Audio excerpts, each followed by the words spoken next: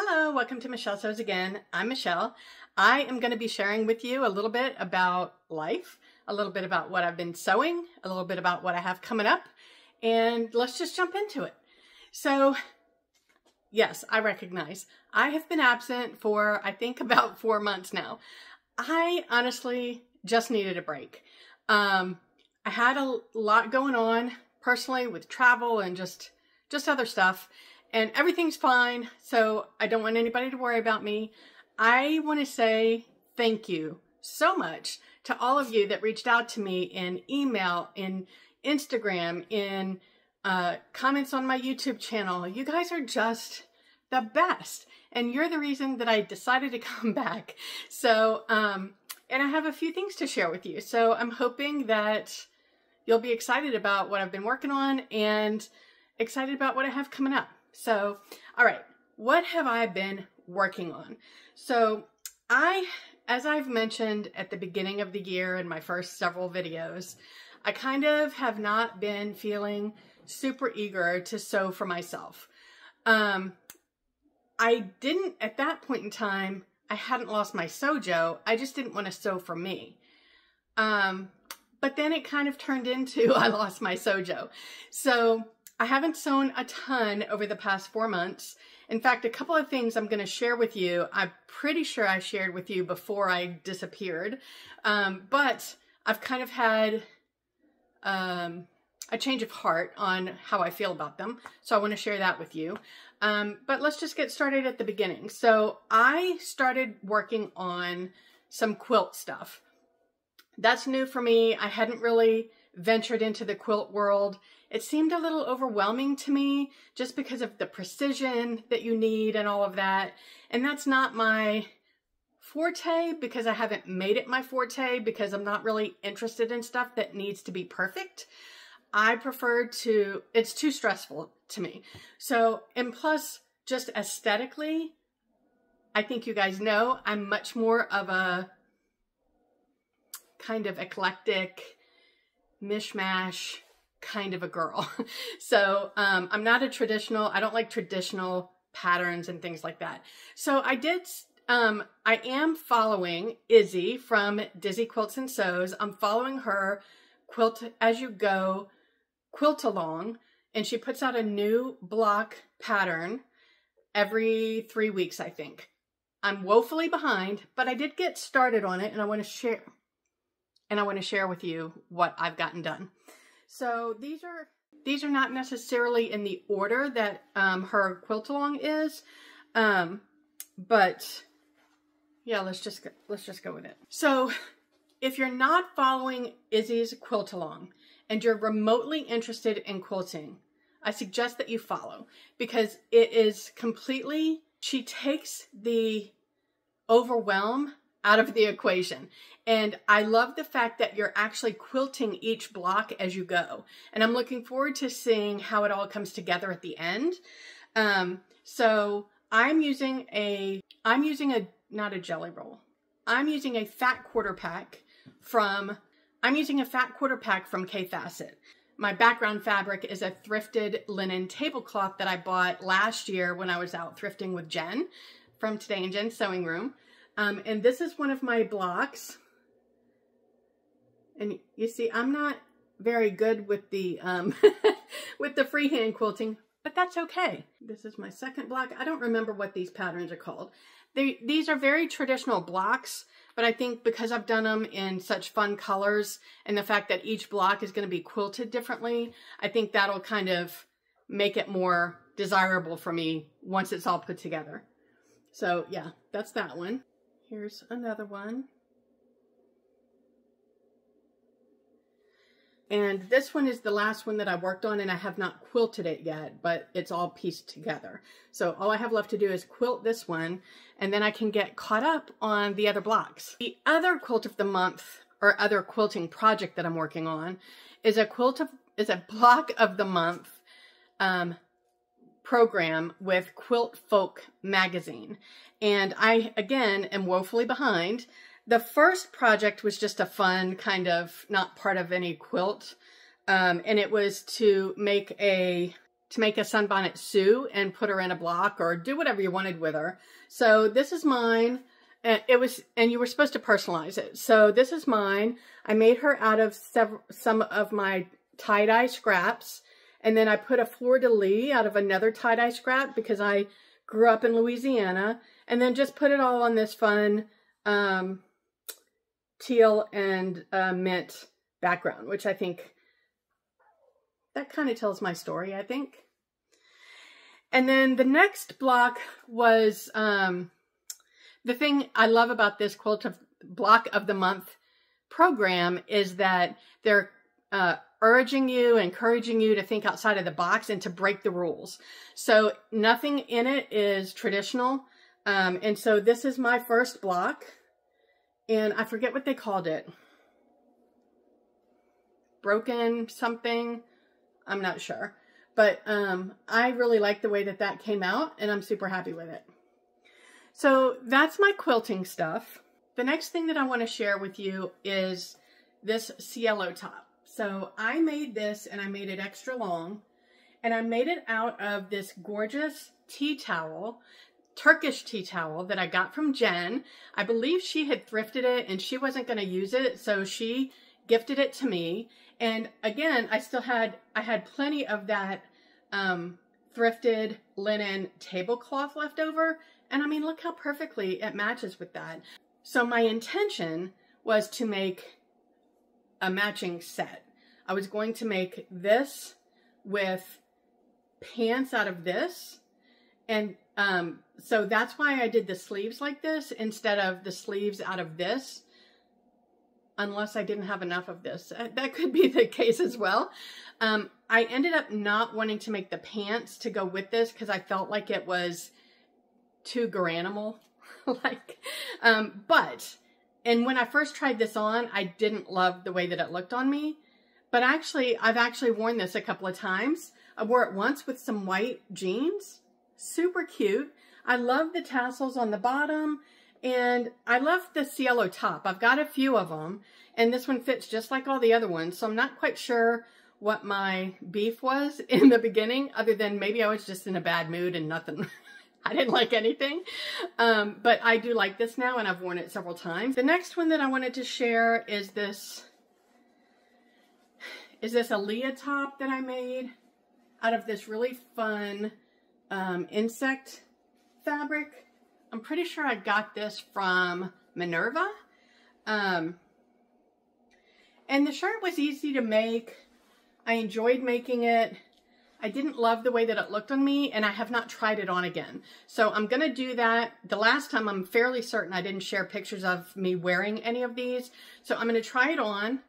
I'll put a picture in, and if you could give me feedback on what you think about it in the comments, I would appreciate that. I also fixed the fit of this wide strap maxi that I made. I'm pretty sure I made it 3 years ago. I'm pretty sure I made it when I still lived in Miami. And the fit was just like super loose in the back. The straps were falling off. So I took the straps out of the back. I moved them in, and I'm pretty sure I shortened them. And now it fits. Now, whether or not I like it is a different story. I'm not sure I love it on me, but it could be something that would be good to wear. I'm going on a cruise at the end of the month. I'll tell you more about that in the life section. But it could be a really great cruise outfit. I'm going to try it on, put a picture, give me your feedback. And then the last thing that I've made is another Nova Midi.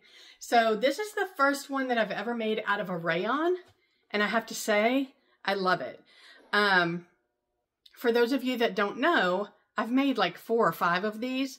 All of them have been out of quilting cotton, or even I have one that's even something much stiffer than that. I'm not sure what the fabric type is.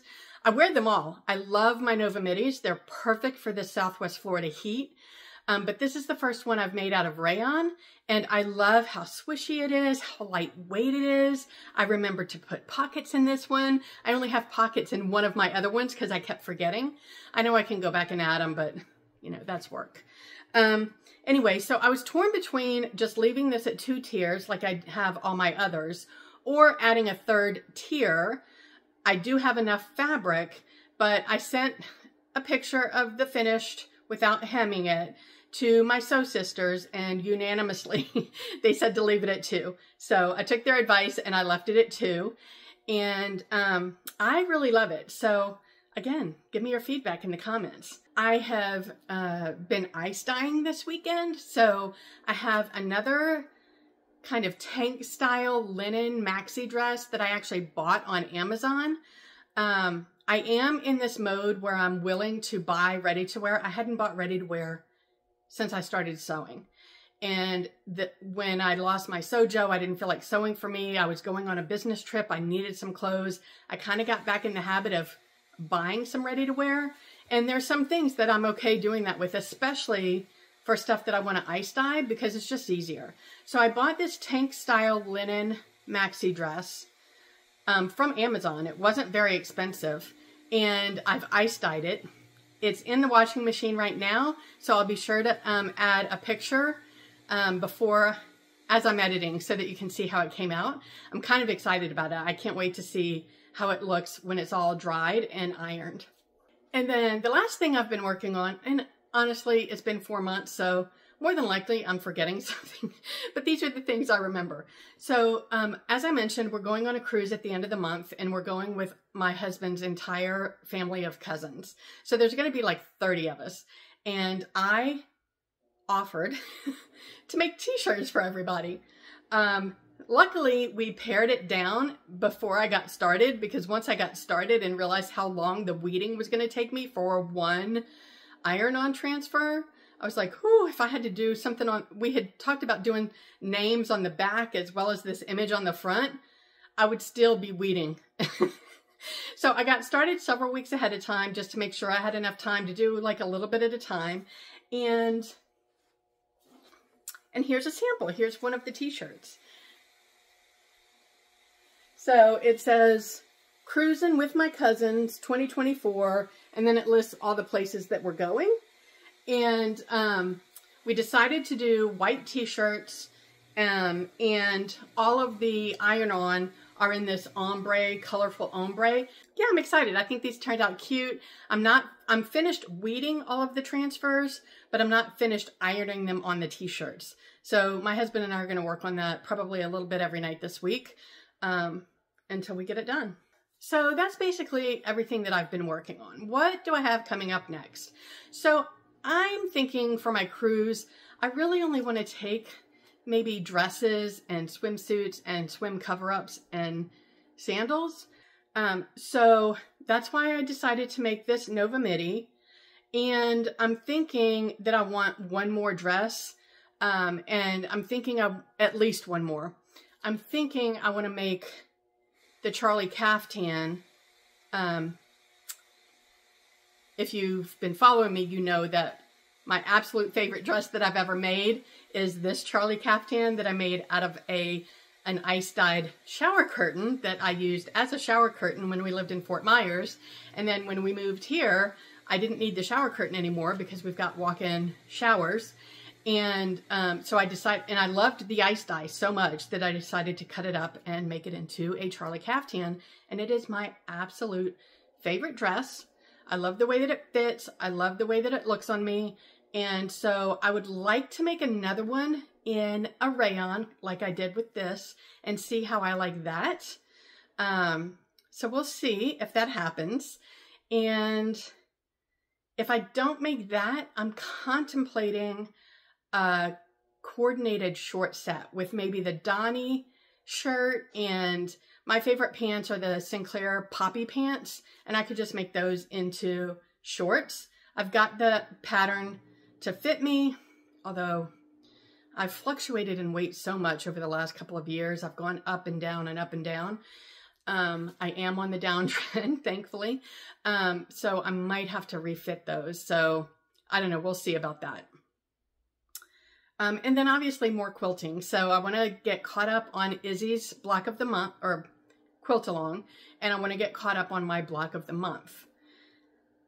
So that's pretty much it for what's coming up next. And then life. So as I mentioned, we're going on a cruise at the end of the month. We're leaving out of Tampa. We're sailing on the Royal Caribbean Enchantment of the Seas. And we're going to Cozumel, Roatan, Honduras, Belize, and Costa Maya. And I'm really looking forward to it. I've never been on a cruise before. I've been binge watching cruise YouTube videos to see what kind of things I need to take and what I need to pack, what I need to know about all the stuff on the ship. I am only doing one excursion, so I'm really only going to see Cozumel. We're going on an all-day entire family beach excursion. The rest of the week, all the families are kind of doing their own thing with the excursions. I've been having major trouble with my left knee over the last several weeks, and so I'm not doing any of the excursions because my family wants to do pretty active excursions, and I don't want to slow them down, and I don't want to be in pain, and I'm perfectly happy relaxing by the pool and reading a book, and I've actually booked a spa appointment, so I'm going to be doing stuff on the boat, and so I'm a little sad about not seeing any of the ports, and I'm not comfortable going into the port area, like right off the boat with the shopping and stuff all by myself. So I'm just going to stay on the boat. And I'm okay with that. I am a big fan of chilling and relaxing. So that's going to be my week on the cruise. Otherwise, in life, I've been spending a lot of time in the pool and swimming to get some exercise since I really can't do my exercise bike right now with the knee that's been so painful. And so swimming is pretty much all I can do. So I've been trying to get in, at least over the weekend, I'm getting in like 30 minutes a day swimming, and then I stay in and relax. But during the week, I'm trying at the end of the day, if it's not storming here, because we're in the rainy season and it's been, you know, we've had thunderstorms every afternoon for a couple of weeks now. I also bought a new bicycle, and I rode it once after I bought it, and then my knee started bothering me. So I haven't been on it again, but I'm kind of excited about that. When they say it's just like riding a bike, once you get up and going, it's fine. For me, it was the getting up and going. I was like, how did this used to be so easy? Getting up and going and stopping, I struggled with a little bit, I have to admit. I fell, I scraped my knee. It's okay. I'll figure it out. But yeah, that's not as easy as it's just like riding a bike would make you think. Hi, it's Editing Michelle here. I can't believe I forgot to say that Jen and I are hosting a social on Saturday, July 13th at the Shannon Staub Library in Northport, Florida from 1 to 3. If you're in the area and you just want to come visit for a little while, bring a machine, bring some hand sewing, bring another project, and let's just meet and chit chat. We got a meeting room, so we'll be bringing a little bit of snacks, and we're looking forward to seeing you. So I hope you can make it. Let me know in the comments if you're going to be able to come. Thanks. Anyway, that's about all I have to share today. I hope that everything is going great with you, and I look forward to sharing more content with you soon. So I'll talk to you next time. Bye.